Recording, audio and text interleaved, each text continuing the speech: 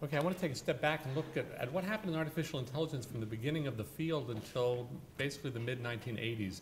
People who were working in artificial intelligence were working on a single entity, a single program, a single computer that was trying to do something intelligent. And people had all sorts of ideas about different domains that they might want to work on. There were robotics researchers, there were planners that were working in single agent planning, game playing programs, medical diagnosis programs, natural language understanding, lots and lots of different fields. Yet the perspective of each of the researchers in each of these areas was that there was a single entity that they were concerned about having act intelligently. And the question was, eventually, that arose in the field, why not have multiple entities that would interact with one another in an intelligent way? Why must we look at single agents that operate in the world and not at multiple agents that interact with each other? The situation, even back in the early days of artificial intelligence, wasn't so simple, because a single agent has to interact with an environment. And that environment might be predictable, it might be unpredictable, it might be another player, right, in a multiplayer game. So those who designed chess-playing programs in the early days of artificial intelligence obviously considered there to be another intelligent agent in the environment that this program was playing with, right? But the model of that environment, the model of the other player, was very, very rudimentary. And the assumption in single-agent artificial intelligence was that we would use either environment models that somehow included in them players, other agents. For example, a famous movie of the robot Shaky from the early 1970s showed the robot moving blocks around and actually planning, and then they had somebody come in, walk in, a person, and move the block unexpectedly, and then had the robot deal with the change. So there was this environment which was causing changes dynamically, but Shaky had no model of the other intelligent agent that might be in the environment, of any other intelligent agent. So the question really arose within the field: could we start to look at questions that involve multiple agents and ask questions that were relevant for sophisticated models that might exist among these different artificial intelligence agents? So really the question arose in a natural way, but it took a while for the field to get to its feet and figure out what the right models ought to be. The initial research from the early 1980s actually took a very, very specific point of view on what was called at the time distributed artificial intelligence. It said, if we're going to design a functionally or geographically distributed system to do something intelligent, let's say a sensor network that's supposed to derive high-level hypotheses about traffic over the countryside, over some landscape, and we're trying to design this system, how should we design the different pieces so that they interact with one another such that the whole performs some intelligent task? And that was the push for distributed artificial intelligence in the early 1980s. Gradually, over the years, however, a different question arose, and that was, let's not consider the system to have been centrally designed to do something intelligent. Let's consider a whole community of individual actors, individual agents, each one perhaps designed by a different entity, perhaps designed by different companies or different companies or governments, and they're going to interact in some way, and each of them is going to be intelligent, and how should we give them the tools necessary for them to interact successfully with one another? Okay? And that became the main question in what came to be called multi-agent systems. Again, the question arises, what should the models of interaction look like? There are a lot of different models of interaction that theoreticians have looked at, both before and after the rise of multi-agent systems within artificial intelligence. Auctions as a model of interaction, negotiation, argumentation, where agents actually not only discuss things with each other and negotiate, but give reasons for why they have certain points of view. Social choice, which is another name for voting theory. Coalitions, and the answer at the bottom is yes. In fact, that is the answer. The answer is that all of these models have been adopted by researchers in multi-agent systems as potential models for intelligent interaction among agents. And if you want to look at it in another way, of another slice, instead of looking at it as auctions, negotiations, social choice, so and so on, you can also look at it as the classical division within game theory of the design of strategies and the designs of mechanisms. So within what's broadly called game theory, there's the design of strategies. Given an interaction, how would a rational agent react? and the design of mechanisms, which is how do we design an interaction such that rational agents will act in certain ways. So if you design an auction in such a way that the agents that come to the auction are incentivized to always tell the truth and report true information, you're involved in mechanism design. You're involved in the design of a mechanism where rational agents will come and act in a certain way, efficiently, truthfully. If, on the other hand, you're looking at a situation that's a given and you're trying to design your agents to act rationally in those situations, then you're designing strategies. Another way of looking at this entire big picture is as a high-level protocol analysis and design. So all of you are familiar with low-level protocols, the ways that computers communicate with each other, TCP/IP, they pass packets back and forth. There are well-designed protocols for low-level interaction. What the researchers in multi-agent systems came along with researchers in other fields, started to ask questions about how would we design high-level protocols that have certain good properties that we would like them to have. How would we design high-level protocols so that agents can interact effectively? So the match between game theory and multi-agent systems is very good. It's very close, and it has a lot to give. Game theory has a lot to give to multi-agent systems in terms of providing a partial roadmap for the kinds of questions and sometimes the kinds of answers that we want to give. Multi-agent systems is interested in self-interested computational entities. Game theory is interested in decision-making in environments full of self-interested entities. And here's where we come to one of the key issues from today's talk, one of the big takeaways from here. Game theory looks mainly at solution concepts which define certain kinds of outcomes. And I put the word rational here intentionally, but it's arguable about the rationality of, or what we mean by rationality. Solution concepts is the right way of looking at what game theory does when it looks at interactions. Those of you who are familiar with something like the Nash equilibrium, where agents are playing strategies that are in equilibrium with each other, and neither one is incentivized to change their strategy as long as the other one is playing the current strategy. And these strategies are in equilibrium with each other, and they're in a nice, stable, solid point together. What can we say about a Nash equilibrium? We can say it's a solution concept. In other words, it is a mathematical property that the interaction has.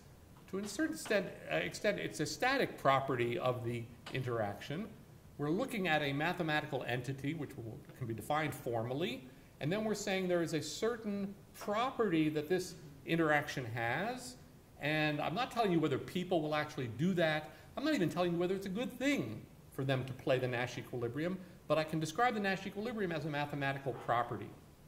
What happened when the computer scientists started to get involved with these game theoretic questions was they started to look at questions of computation. And computation are central to the notion of what we're trying to do as computer scientists, because we're interested in implementing these protocols, and we have to be concerned about, for example, the computational complexity of finding Nash equilibria. It's a very interesting question. What is the computational complexity of finding Nash equilibria? To the best of my knowledge, decades went by in mathematics without that question being asked. Now both mathematicians and computer scientists ask those kinds of questions. But the dynamics of interaction, the dynamics of how would two agents, when they come together in an interaction, find a Nash equilibrium? How long would it take them to find a Nash equilibrium? What if there are multiple Nash equilibria? Which one would they converge to? These were the kinds of questions that were of natural interest to computer scientists who were actually interested in implementing these things in real-life systems. So I want to give you actually one example. I'm going to actually give you two examples, and they're both side detours from the main material that I want to talk about today. Because mainly I want to talk about cooperative game theory today and descend a little bit into the rabbit hole of coalitions and how we would look at the interactions between intelligent agents that want to work together in a coalition. But before that, I want to take two little detours. And the first one is about voting. It's about computational social choice. And it's the kinds of questions that are being asked by computer scientists when they look at these kinds of issues. So the classic model of voting and social choice theory, and it's existed for over 60 years in economics and mathematics, has been, the classical model has been ordinal preferences that are handed in by the voters. Here we have 3 voters, and they have a preference over 4 different candidates.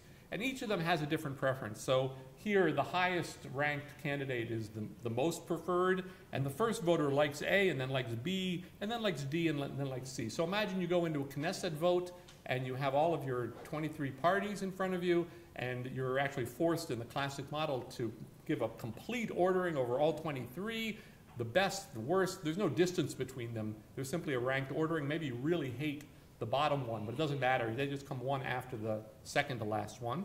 The voters hand in these preferences, and then there's supposed to be some method for finding out who won, right? Which of the voters won. In this case, it's kind of confusing, right? Different candidates got first choice, but then there's all this other information that was given over to us about second choices and third choices and so on. So the social choice people, including the computer scientists who are social choice people, computational social choice, look at as a voting protocol as a function, and it's a function from all that information that was handed in by the voters to some outcome, in our case, either an ordered list or a winning candidate. There are a lot of variations on this. You might be able to hand in strength of preference on the different candidates. It's not always linearly ordered. You might have a partial order. But basically, any function over this information, any function over the input from the voters is a voting rule, right? So anything could happen. You could choose, there could be a voting protocol that chooses the worst, the one that everybody votes for last, right? That's going to be the winner. Terrible voting rule, but that's a voting rule, right? They're all voting rules. Along came economists / mathematicians in the mid-1970s with an important theorem called the Gibbard-Satterthwaite theorem. There are two different people, Gibbard and Satterthwaite, and they were not working together. They each came up with it independently, and now their names are forever linked to one another in this theorem. And what they said was, this is a variation on Arrow's impossibility theorem for social choice. They said that for 3 or more candidates, one of the following 3 things has to hold for every voting rule. Either the rule is dictatorial, which means it depends only on a single voter, which means all of you are going to vote whatever Tali says, that's going to be the winner. Okay, that's my voting rule. That's a function, right? So that's a perfectly good voting rule. But Tali becomes the dictator, and nobody else matters. Or, number 2, there's some candidate who cannot win under the rule in any circumstances. I'm just going to make a function that under no set of input will D ever win. Right? It'll never happen. Well, that doesn't sound like a very good rule, but it's a degenerate case. We have to say that's not going to be the situation. Or, and this is the important one, number 3, the rule is manipulable, which means that there may exist situations where strategic / untruthful voting may benefit a voter. Which means, taking a step backwards, you're designing the voting system for Israel, and you want the Knesset vote to have true input, because true input seems like a good thing to try to elicit from the voters. The voters will tell the truth about what parties they like, and then there will be some rule that decides how many members of Knesset should be in each party. But it starts out with true input. You know, you don't want garbage in, you'll get garbage out. So you're trying to elicit truth from all of the voters. Gibbard-Satterthwaite showed that this was mathematically impossible in the sense you could not design a rule that was where it was guaranteed for every voter all the time to be best for him if he tells the truth. Right? You couldn't design such a rule. We all know of examples of strategic voting that we've run into ourselves where you don't vote for the party, for the Knesset that you really want to vote. You don't think they're going to have enough votes to get over the threshold, and so you vote for your second favorite party. You might benefit because you vote for your second favorite party. When Gore, Bush, and Nader ran against each other in the 2000 US presidential election, there might have been people who said, you know, I really like Nader, and then Gore, and then Bush, but I'm not going to vote for Nader because I think I might do better if I vote for Gore than if I vote for Nader. I'll vote for Nader, Bush will win. If I vote for Gore, Gore will win. So I'm better off lying. I'm better off being a strategic manipulator. Gibbard-Satterthwaite showed this was going to happen with every single voting rule that you ever had, unless the rule was dictatorial. Why? Because if Tali is going to be the dictator, then all of you will vote truthfully because you have no incentive not to vote truthfully. Right? Tali's going to be the dictator. He'll vote truthfully because he's going to actually get to decide. He has an incentive to vote truthfully, and all of you have no incentive to lie. So they have to rule that out as one of the possibilities. This was actually a deterministic version, but there's a probabilistic version as well, where you could imagine a probabilistic dictator. You know, everybody vote. I will choose a dictator after the vote probabilistically. and then you were all incentivized to tell the truth, because either you will be chosen as the dictator or you won't. If you are chosen as the dictator, you better have voted truthfully. If you're not chosen as a dictator, it doesn't matter. Right? So a probabilistic dictator would also be an incentive-compatible mechanism that would encourage everybody to tell the truth. But Gibbard Satterthwaite said more generally, you're never going to be able to find a rule like this. Well, that's bad news, right? So we have one of these bad news, good news, bad news situations. You know, I used to have a children's book like that. Unfortunately, fortunately. Unfortunately, fortunately. So unfortunately, there's no rule that would encourage everybody to tell the truth. Fortunately, along came some other researchers and said, you know what? Sometimes these rules, these manipulations, these strategic voting is NP hard to find out. Well, that was all of a sudden a computational question, right? That was the kind of question a computer scientist would ask. So the question of NP hardness and manipulation became a good thing in the same way that NP hardness can be a good thing in cryptography. Sometimes complexity is a bad thing. We're unhappy when things are too complex. Sometimes we're happy when they're too complex. So with cryptography, or with this case, you'd say, sure, there may exist a manipulation, but it will be exponentially hard for you to find it, and therefore no voter would actually do that, because they'll never be able to figure out, or it'll take a very long time for them to figure out how to vote strategically in a beneficial way. But then, of course, the unfortunately comes back in, which is, given a reasonable distribution, how hard is it to manipulate? That's only a worst case, right? It's a weak guarantee of resistance to manipulation because that's only a worst case guarantee.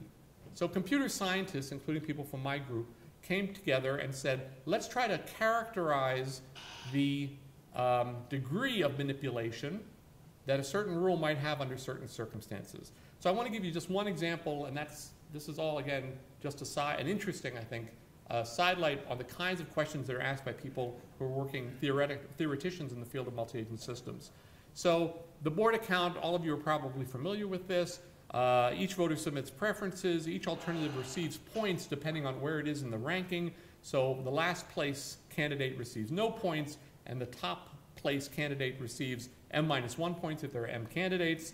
And then you sum up all the points and you use all the information from all of the different voters. So if we had these voters like we had before, voting the way that they felt about A, B, D, C, C, A, B, D, and so on, you'd give 3 points to the top candidate in each case, 2 points to the second place, 1 point to the third place, 0 points to the last, and then you sum up the points and you discover that B is the board winner. Okay, it only got 1 vote for first place, but it's pretty high, and in fact it's the highest on average, which is the characteristic of the board winner from the other voters. So they handed in all the information that they had, and B ends up being the winner based on this particular function. Turns out that manipulation in this case, strategic voting may be possible. Manipulation in the single voter border case is trivial. All you need to do, and remember this the next time you're in a border vote in a committee, all you need to do is decide who you want to win, put them first, of course. You want to give them the maximum number of points. And now what you're trying to do is waste the rest of your points in the least harmful manner. You would be very happy if you could just give all your points, most of your points, 3 points to the top one, and give 0 to everybody else and hurt them. But you can't. You have to list them. So what you're trying to do is give it to them in the least harmful manner. And what you do is you look at the weakest candidate and you put him second. And you put the second weakest candidate third, and the third weakest candidate fourth, and so on. And you just rank them in inverse order from their strength, right? And that way, you'll be wasting your points in as good a way as you possibly can. And if there is a manipulation, then you will find it with this simple polynomial greedy algorithm, and it's trivial to find it. So Borda is really highly manipulable in the single voter case. But what about if you have a more complex scenario? For example, weighted coalitional manipulation. Here we have a group of manipulators, right? There's 100 voters, and then 5 voters come together and say, we're going to be a manipulative coalition. The 5 of us are going to vote in a way that puts our candidate number 1. And what they have to do now is not just vote in a smart way like this single voter case, right? But they have to make sure that they're in sync with one another, that one doesn't destroy the work that the other one wants to do, right? This makes it NP hard in the worst case. But what about generally? So generally, the situation was interesting, but it was interesting from a computer science perspective. It was interesting in the sense of how can we characterize error in these cases? And all we ended up looking at was to look at the greedy algorithm expanded to the coalitional case. So what we're going to do is we're going to take this coalition of cheaters, of strategic voters, and have them use the greedy algorithm one after another. And you know what? It works a lot of the time. Okay, in the first case, you have these two existing candidates. By the way, I should have mentioned, in much of the literature, it's assumed that everyone else has voted already before the manipulators come to the game, and that not only that, but they know everything about the rest of the voters. So it's a really extreme case. You would think that manipulation would be easier if they knew everything about all the other voters already and everything else was static. So it's taken as an extreme case in order to make it easier for them to manipulate, and it's still NP hard. But we see that a polynomial time algorithm can actually sometimes work. Here we have three manipulators with weight half, half, and 1. They come together, they have these two existing candidates, and their candidate P, who's the candidate they want to win, so far has no votes whatsoever. So the first voter dumps his main vote here and then tries to get rid of his second vote as unharmfully as possible. This next voter does exactly the same thing, and then the final voter comes and plays the same polynomial game and pushes their desired candidate all the way to the top and makes it win. Okay? The next example, unfortunately, is an example where it doesn't work. They use exactly the same polynomial time algorithm, and unfortunately, their preferred candidate did not win the election. This other candidate won the election. But it turns out that had they voted differently, had they not used the greedy algorithm, then they could have had P win. They couldn't use the greedy algorithm and have P win, but if they used a different algorithm, right, they would have gotten what they wanted to do. The question is, how often does this occur? And I'm not going to show you these other two examples. Well, this is the one of where they could have gotten their preferred candidate to win, but not with the greedy algorithm. This is another example, which I'm going to go through very quickly because I don't want to show it to you and waste more time. It does have animation, but still. It turns out that if you have the coalitional weighted manipulation problem with weights W for the manipulator, if there's no manipulation, the greedy algorithm returns false.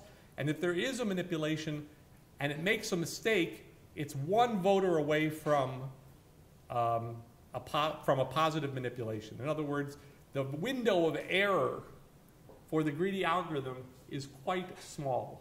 This was the first characterization of that window of error, and the bottom line is that intuitively, relatively, the greedy algorithm, which is polynomial time, will work in the coalitional weighted manipulation problem almost all the time.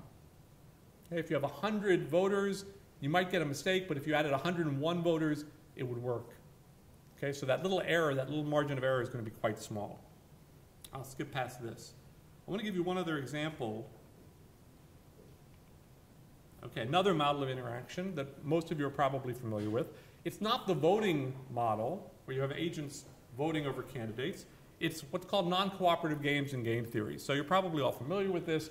You have a set of agents for players, and you have a set of actions, and you have a utility function that maps the cross product of the actions of the different agents into some utility function for each agent. And of course, the agent's utility depends not only on their own action, but also on the action of the other agents. So we all know about this, and we've all seen game matrices, I hope. Most famous example probably of this kind of interaction is the prisoner's dilemma. Two agents committed a crime. The court doesn't have enough evidence to convict both of them, but tries to get them to confess in order to throw the other one into jail for a longer time. If one confesses, he goes free, the other gets 4 years. If both confess, they each get 3 years. They have no way of communicating or making binding agreements. This is a typical example of the prisoner's dilemma game matrix. We have the upper left-hand corner where they would both do better if they were both quiet, but in fact 0 is better than -1 and -3 is better than -4, and so this player 1 says, well, I'm better off confessing no matter what the other one does. And this player 2 says exactly the same thing. 0 is better than -1, -3 is better than -4, so I ought to confess no matter what the other one does. They both confess and they end up in a Nash equilibrium in the lower right-hand corner, the only Nash equilibrium in this game, and they end up both doing worse than if they were on the upper left-hand side. That's why it's so famous. It also is a good model for a lot of things in the real world, lots of real world kinds of interactions. But the basic idea here is that there's a rational outcome or a Nash equilibrium solution, or the dominant solution in this case also, which says that they're going to play in a certain direction. And yet anybody who looks at this intuitively says, well, if they could talk to each other, they'd be up there. But maybe you need more than just them talking to each other. You actually need them being able to make an agreement with each other.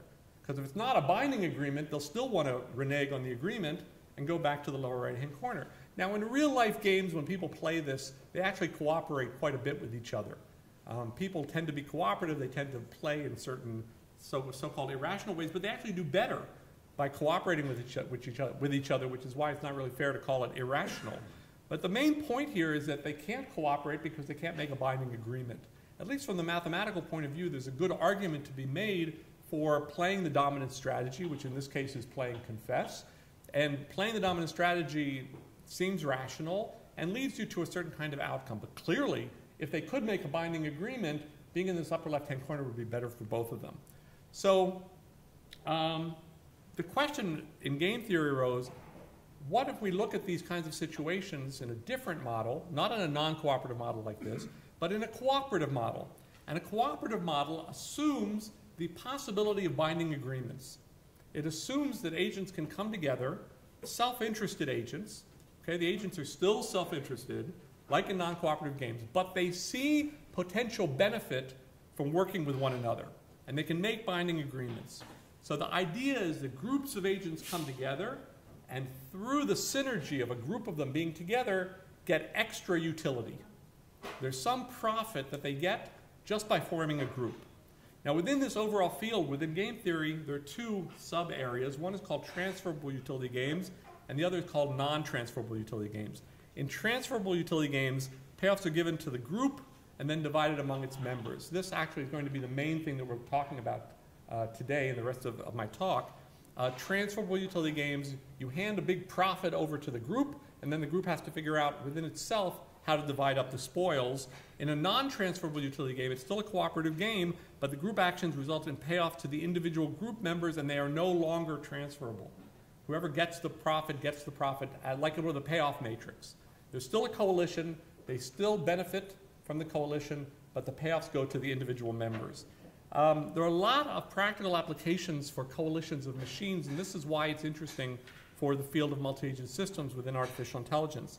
The idea is to use these techniques for rational, intelligent, formal interaction in order to do things like load balancing. Electricity grids I put up there not by chance, but because actually this coalitional game theory is being used in real-world electric grids. You can imagine it as being particularly suitable if you have different electricity providers who are basically playing a game with each other, and they're trying to interact in ways that are beneficial for everybody, and sometimes they will form coalitions and benefit from the coalition that they formed. Obviously cloud computing systems, communication networks, any kind of load balancing really. Ad hoc team formation like rescue and response teams, where agents or robots that get to a site can work together or can choose to work together for their mutual benefit. Groups of online buyers represented by software agents. Suddenly these agents realize that if they all come together and they go to Amazon as a group of 1,000 and buy the television set, they can get a discount, right, which they can then share the savings among the group. Sensor networks, routing, all sorts of things. The questions that mainly come up are how to divide the benefits of cooperation in a fair and stable manner. Those are not synonyms. Fair is one thing, stable is another. And we're going to talk about that a little bit more as I go on. So the basic idea is that the coalition comes together and forms teams, chooses an action. In the NTU games, that results in each player's payoff. And in transferable utility games, the actions of all the different coalitions affect the payoff, but the coalition gets some lump sum of money and then divides it up among the different players. So here's an example of a non-transferable utility game, which would be the writing paper game. And the writing paper game involves researchers from different universities, including Professor Allman from our university, and this is Nash for the Nash equilibrium, and this is Shapley, who we'll get to later on today. Other players come together, they decide to form up in groups and write papers, and then they get a payoff from their university in terms of promotion or a bonus. Obviously, they're not talking about Israeli universities here. Teaching load reduction. But something will happen which will be good for the individual players, but they can't transfer the utility between themselves. These two people wrote a paper together. Okay, each one benefited. That's a non-transferable utility game.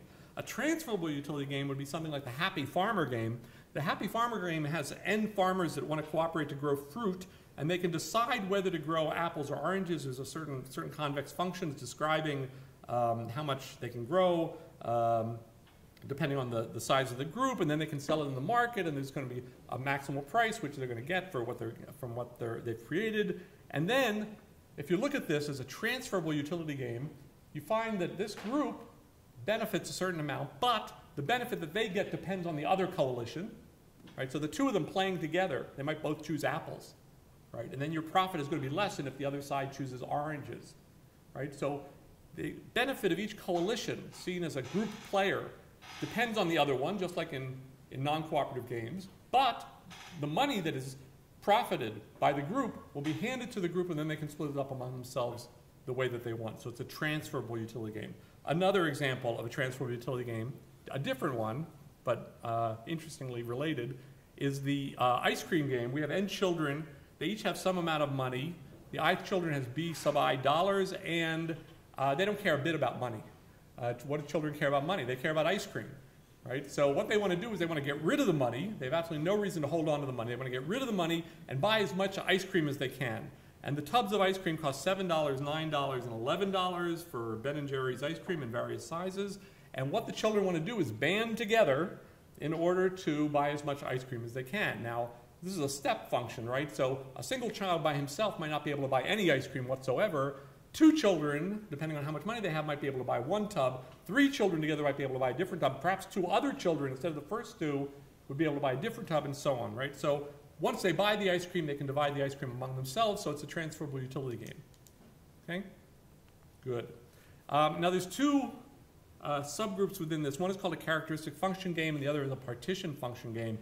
Partition function game is where the payoff in a transferable utility game, the payoff obtained by the coalition depends on the actions of the other coalitions.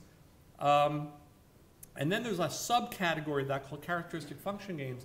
And most people, in my experience, much of the literature is talking about characteristic function games, where there is a function that tells you how much a coalition will get without regard to the other coalitions. Okay?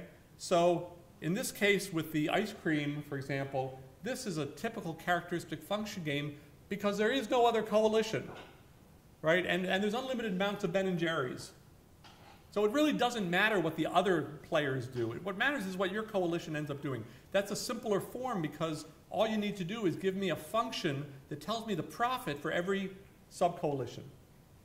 There are 3 children. Tell me the profit for each child individually, for each group of 2, and for the group of 3 as a whole. Okay, so that's a characteristic function game. The Happy Farmers game is a partition function game because it depends on what the other farmers do in the other coalition. So in the big picture, we have something that looks like this. You can also actually express any transferable utility game as a non-transferable utility game. I'm going to go into the details of how to do that. But basically, NTUs are a wider category, a broader category of games than transferable utility games, a subcase, and then characteristic function games are the most restricted subcase within transferable utility games. And that's the one that actually many, many people look at, these characteristic function games. Right. Let's look how we look at the formalization of this. So a transferable utility game is a pair.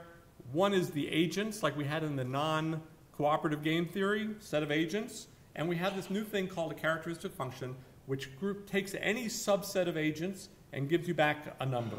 The amount that the members of that coalition, that group together, can earn. And it's usually assumed to be normalized so that the empty set will get 0. It's non-negative for any coalition, and it's monotone. So when you get larger and larger coalitions, they tend to get more and more profit. The grand coalition is the entire group of agents, and that's often the most interesting group that's being looked at in the theoretical analysis. So let's look at the ice cream game and the characteristic function. We have Charlie Brown, Marcy, and Peppermint Patty, each with a certain amount of money in their pocket. Charlie Brown has 6, Marcy has 4, Peppermint Patty has $3, and then they've got these tubs of ice cream that they're really interested in buying for $7, $9, and $11. And then we say, well, what is the characteristic function given this game? Well, all of the empty set, of course, and each of the children by themselves can't buy any ice cream because the minimal cost of ice cream is $7. Nobody's got $7 by themselves, so it's 0 across the board for a single agent. When you have groups of agents, 2 agents together, it depends on which 2 you put together. So Charlie Brown and Marcy together have $10, and they can buy the $759 tub. Same thing with Charlie and Patty, Peppermint Patty, but Marcy and Patty together have $7, and they can't afford this one. They can only afford this low one. So their value of that coalition is $500, and the value of the coalition, of the grand coalition, all of them together, is $1,000, which is to say they can buy the biggest tub of ice cream. So an outcome in this transferable utility game is 2 things. First of all, it's a coalition structure, which is a partition of the agents into separate coalitions, how they're going to group together in order to act together, and then some payoff vector, which distributes the value of each coalition in the coalition structure. Okay, so what it's going to do then is give out some kind of money to each of these groups. That's the outcome of the transferable utility game. Now notice that the outcome presupposes the transfer of utility has already happened. It's handing money to the different players, right? And the player, that's what the outcome is. They're going to get a certain amount from having worked together. Okay, so it's not just saying I'll give the entire red coalition a total amount, let them divide it up. The outcome actually says how much 1 is going to get, how much 2 is going to get, and how much 3 is going to get. So here's an example. Let's say we have that the value of 1, 2, and 3 together is equal to 9. The value of 4 and 5 together is 4.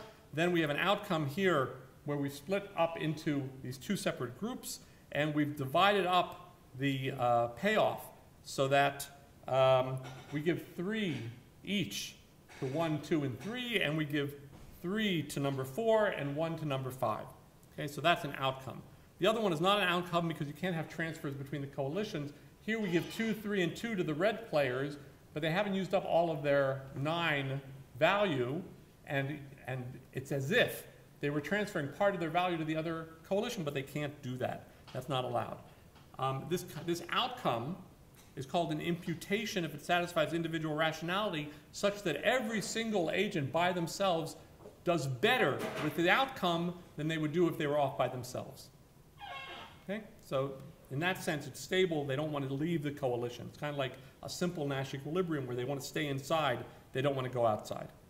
Okay, a super additive game is a game which, when you have 2 groups come together, 2 disjoint coalitions come together, you get a value greater than the value of the separate coalitions individually. Okay, this is kind of an interesting game for us. It means that there's synergy. It means that when the agents come together, they're getting something better than they got when they were separated. So an example of that would be a value function which takes the number of agents that are included in the coalition and squares it, and that's a value function. So if there's 1 agent, the value is 1. If there's 2 agents inside, the value is 4. If there's 5 agents inside, the value is going to be 25.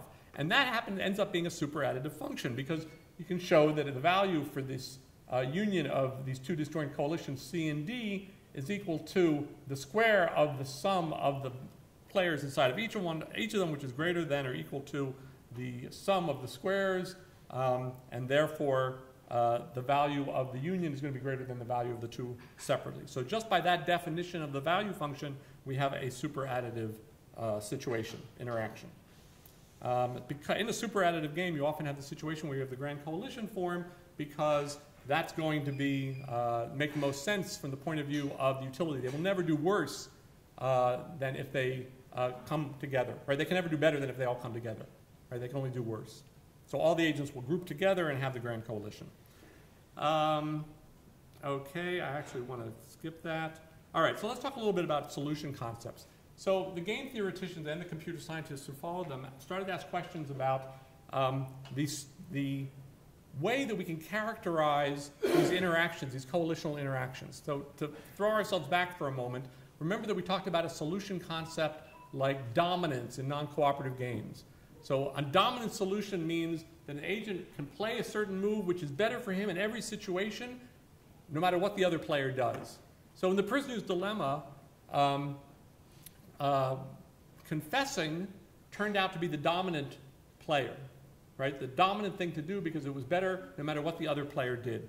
We would like similar mathematical characterizations of these coalitional interactions so that we can talk about things like stability and fairness within these coalitions. So there's a large number of them, and I'm not going to talk about most of them. I will talk just about the core, which is the most common, one of the most popular, and an interesting way of looking at the stability of these coalitions. So we looked at the same situation with Charlie Brown and his friends, and we said that we have a value function, V, that tells us what every coalition and sub-coalition gets in terms of the game. It is a super additive game. How should the players share the ice cream?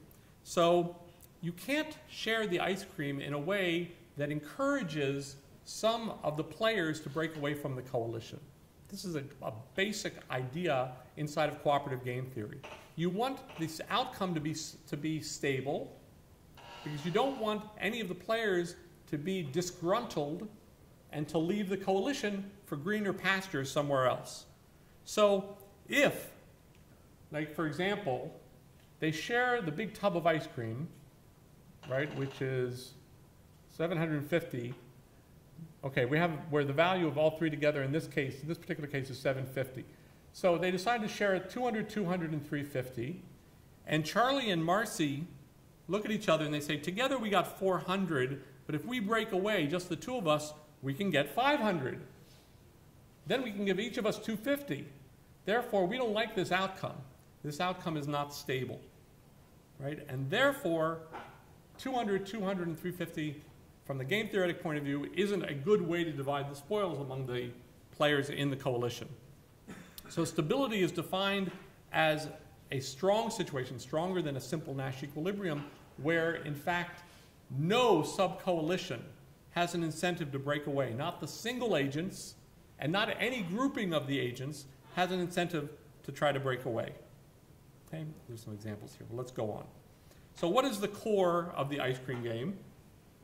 250, 250, and 250 is in the core because it turns out that nobody can break away and get more than they got with this outcome. For example, Charlie and Marcy might say, oh, we break away, we're going to get 500, and either we're going to both get 250 or one of us is going to get less than 250 if the other one gets more. Therefore, this is a stable outcome. It's in the core. Another one that's in the core is 750, 0, 0. Right? Why 750, 0, 0? Because Marcy and Patty together can get 0, and each of them individually can get 0. And therefore, although they have obviously been given the short end of the stick here, it's still in the core. It's still an outcome which is stable. They all band together, they buy the ice cream, and Charlie Brown keeps all of it. Right? So from the mathematical point of view, we have satisfied the requirements, but something still seems wrong. Right? It still seems like Charlie Brown oughtn't be able to keep all of the ice cream, even though he is a little bit more powerful than the others, but just because of the value function and who can break away. So stable, yes. Fair, no. Or perhaps no. There are also games with an empty core. We don't have time to talk about it, but the core is a really nice solution, but there are, in fact, examples where there is no core, which is to say no outcome provides a stable solution. And there's an example of it here.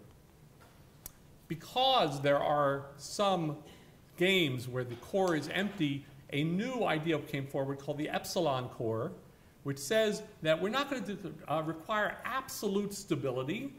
We're going to require a certain degree of stability. And we're going to say that the agent won't defect and leave the coalition as long as he can't get more than epsilon, what he's getting in the current outcome. He has to do better than epsilon, right, when he goes over to the defecting coalition. And there's an example here as well. So there may be situations where the core is empty.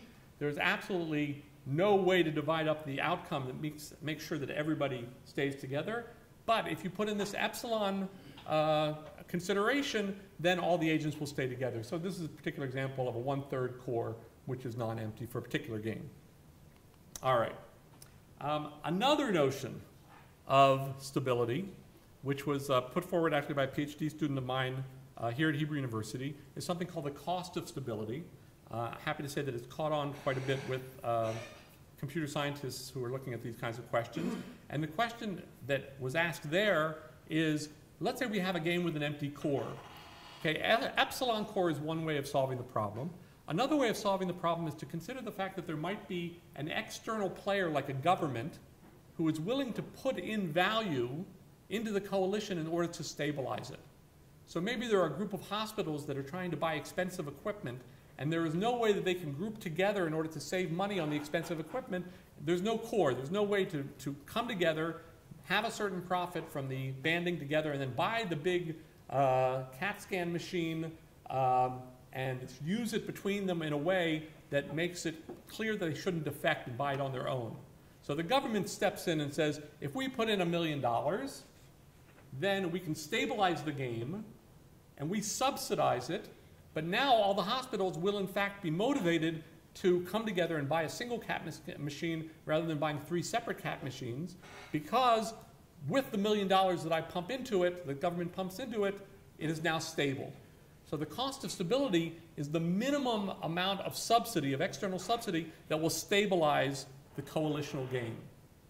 Okay, and this was a question, again, this was not something that arose in the game theory literature, but it was something that arose in the computer science literature and the artificial intelligence literature in order to look at coalitional games and look at another problem, another way of stabilizing them. Other solution concepts which I will not talk about, there's the least core, the nucleolus, the bargaining set, the kernel, and then there are some things which are fairness considerations, the Shapley value and the Banzoff index, which I do want to talk about briefly. These are all talking about stability, but remember Charlie Brown can have a stable outcome, which is in the core, where he gets all of the ice cream and his 2 friends get nothing, and that is stable, but it's not fair. So along came 2 people, one is Lloyd Shapley, the other is Banzoff, and they said, you know what, we have another way of characterizing payoffs, not just stability, but also fairness. So this is an example of a game which is unfair, right? The game involves these n agents, 2 agents in this case, and a value function, a characteristic function, and it gives the empty set 0, of course. It gives 1 by himself or 2 by himself 5 points, and when they band together, they get 20 points. So in the core is 15-5 because neither one can do better by breaking away, right? The one that wants to break away here, 5 will get 5 anyway, so he doesn't break away, and of course 15 doesn't break away, he's happy. So 15-5 is in the core, 14-6 is in the core, 13-7 is in the core. All these various things are in the core. But there's something wrong here because players 1 and player 1 and player 2 are symmetric. They bring exactly the same thing to the game as opposed to the Charlie Brown case. He had a little bit more money in his pocket, but here they don't even have more money in their pocket, right? By themselves, they could get 5. They come together. Why should they be treated asymmetrically in the solution concept? But the core doesn't care. The core says nothing about symmetry. So along came people like Shapley and said, what about marginal contribution? A fair payment scheme ought to reward each agent according to the contribution that it makes to the coalition. So you might say, okay, what we'll do is we'll take an ordering and we'll look at what one agent gets by himself and then how much the next agent adds. So we take agent 1 and he gets 5 points. Agent 2 comes along and now we have 20. So the marginal contribution of agent 2 was 15, right? So he had a very high marginal contribution. And then player 1 goes, wait, let's do it in the other order. Player 2 is by himself, he gets 5, and I'll come along and I'll get the marginal contribution of 15. And Shapley goes, right. What we need to do is, in fact, try to look at all possible orderings, right? Remove the dependence on ordering by looking at permutations. We'll look at all the different possible orderings. This is pretty simple if we only have 2 agents. So we look at all the different possible orderings. What's the average marginal contribution? 10, right? Sometimes it's 5 and sometimes it's 15, depending on your order. So the average marginal contribution for both is 10. And what do you know? 10 plus 10 adds up to 20, and we've efficiently used up all of the value that the coalition got by working together. And what Shapley said was, in fact, that's not by chance. What we have here is if we look at mathematical characterization of doing this for all permutations, We'll look at every single possible permutation of subcoalitions. We will add in agent I, right, in each possible location and each possible ordering, and then we will give them a weighted average, right, of the marginal contribution that they made, and then they will get whatever they've marginally contributed on average throughout all the different possible permutations. So in the previous slide, the Shapley value would in fact be 10 for the both agents, and it's symmetric, and it's exactly what we would expect. So another way of interpreting it would be probabilistically, if you choose a permutation of players uniformly at random among all the possible permutations, what is the expected marginal contribution of player I? And that's going to be his Shapley value. So what was nice about this when Shapley came up with it was that it was an axiomatic characterization that satisfies 4 big properties. One is efficiency, which means it uses up all of the value of the coalition. Every single dollar that the coalition got is split up among the players using this technique. So not by chance that one got 10 and the other got 10, and that was the full value of 20, right? Shapley value will in fact give everybody a portion such that the sum adds up to the total. Dummy, if I is a dummy and has no marginal contribution, he will in fact get 0. If 2 agents are symmetric, they'll get the same, and it also has a nice additivity property of separate games that are added together. The Shapley value of the added together game will be the sum of the Shapley values of the individual games. But more interestingly, Shapley value is the only thing that actually has all of those properties. So like with Nash and the Nash bargaining solution, other things in game theory, Shapley was able to point at this and say, here is a solution which not only does it have all sorts of nice intuitive properties, but mathematically, it's the only solution that has these 4 very reasonable properties that probably all of you should like. The Banzhaf index is another version of this, and instead of looking at all permutations, it looks at all subcoalitions. Not important for the moment, but it's another technique for trying to get fairness. The main thing that it fails on is efficiency.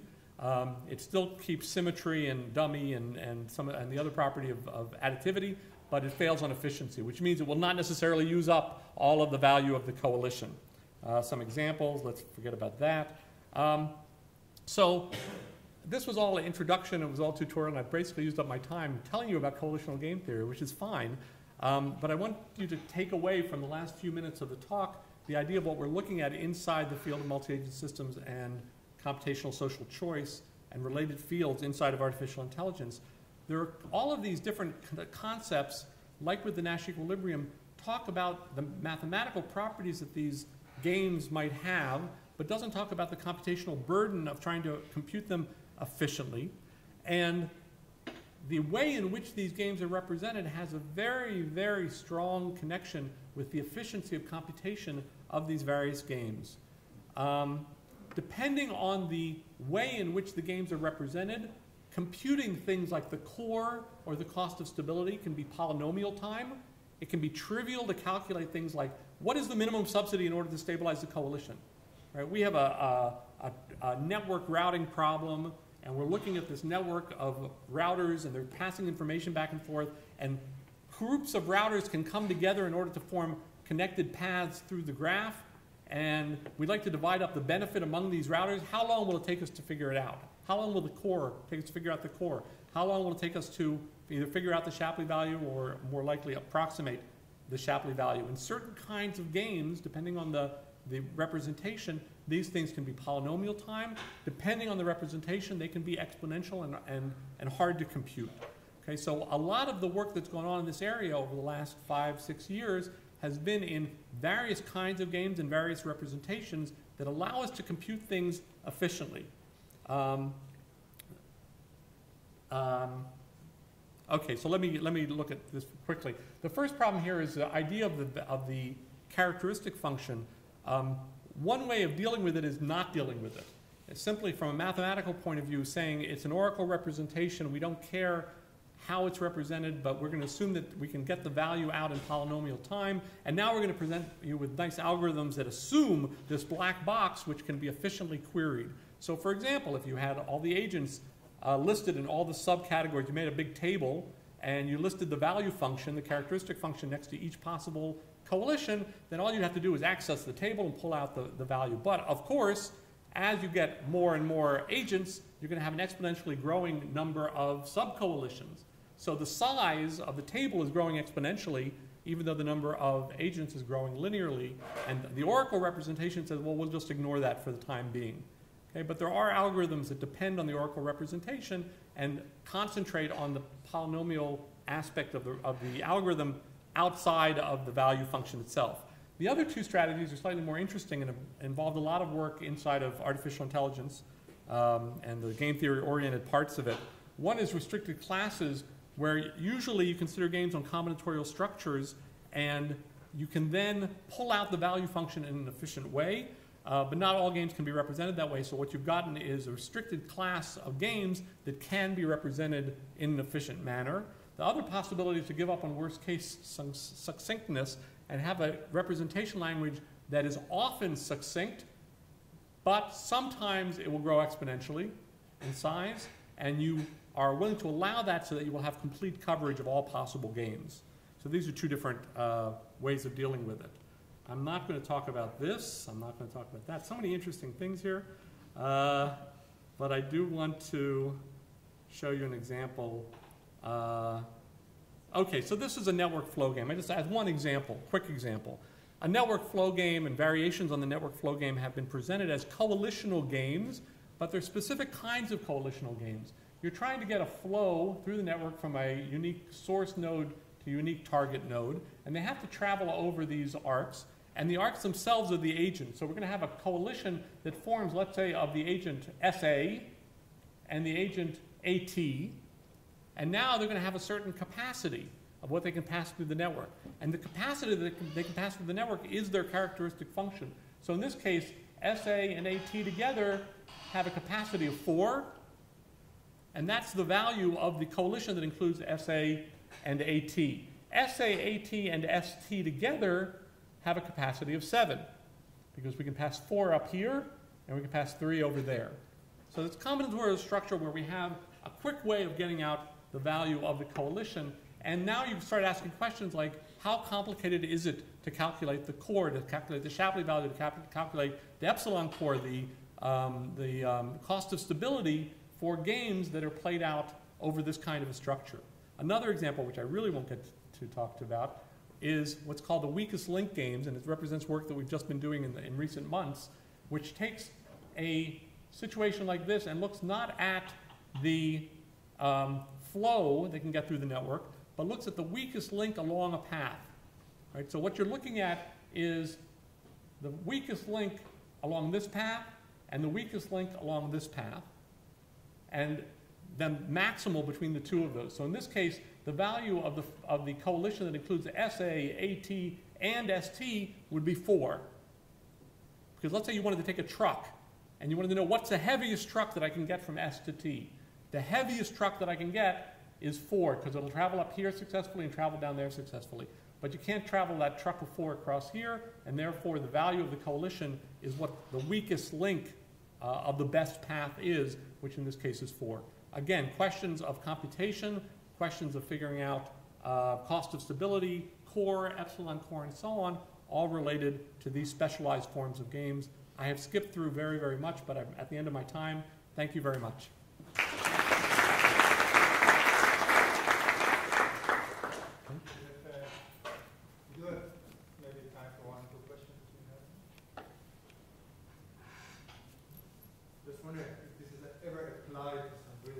Yeah, it is, and in fact, the electrical grid example that I put up is a specific case that I know about where I think it was in Spain, if my memory serves, where they were actually using these techniques in order to design load balancing in electrical grids.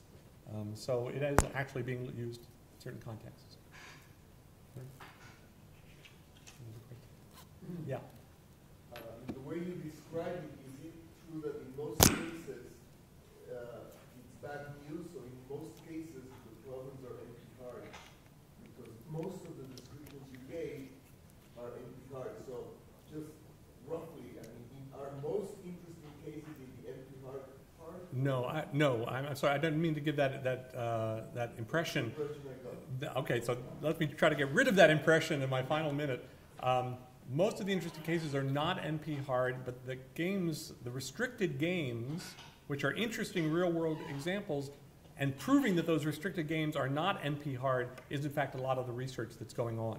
So for example, the network flow game, the threshold network flow game, which is a variation on that, the weakest link cooperative games, weighted voting games, which is another whole category of cooperative games where if you just have a quota together, then you get 1. You get a value of 1, and otherwise you get a value of 0, like in a Knesset, like in a parliament, where you get together a quota of people and then they get value 1, they pass the law. If they're not up to that quota, they get 0. So those are interesting games, and they can be dealt with polynomially. Okay, and there are many, many such interesting kinds of games. There are skill set games, cooperative skill set games, where each player has a resource. They have to bring the resources together in order to accomplish some task, and those are also polynomial. Yeah. Can you apply these techniques to a closed auction scenario? A closed auction scenario? Yeah, where the only agent is one agent that is not aware about other agents. So I just want to understand the model. So the agent makes a bid, yeah, unaware of the other agents. It's not a coalitional game. I would look at it from the point of view of other kinds of strategy, auction strategies. If there's a dominant, depending on the nature of the auction, there might be a dominant voting strategy. For example, in an English auction where the prices rise, there's a dominant voting strategy. You keep going up until you get to your value and then you drop out, or you keep going up one higher than the previous person, and then if you win, you win. If you don't, you drop out. What about second prize auctions? Okay, so second prize auctions are a classic case where you're incentivized to tell the truth. So not even knowing what everybody else has done, you can prove to me mathematically that the best thing to do is to report my true value in a second price auction, in a simple second price auction. So there's other kinds of mathematical analysis, just not coalitional game theory.